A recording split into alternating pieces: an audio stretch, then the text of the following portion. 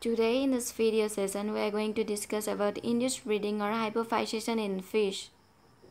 First of all, let us understand the term induced breeding or hypophysation. It is the technique for breeding the fish by administering pituitary gland extract in the form of injection. The pituitary gland secretes several hormones, of which gonadotropin hormone is the most important for breeding. Mechanism of induced breeding. During breeding season, a healthy mature fish is selected.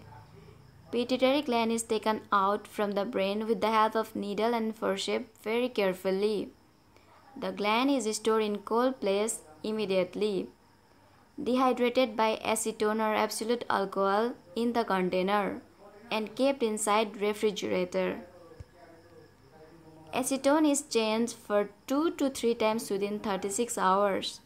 Containers are kept full of acetone to avoid condensation. After 36 hours, the container is kept in room temperature.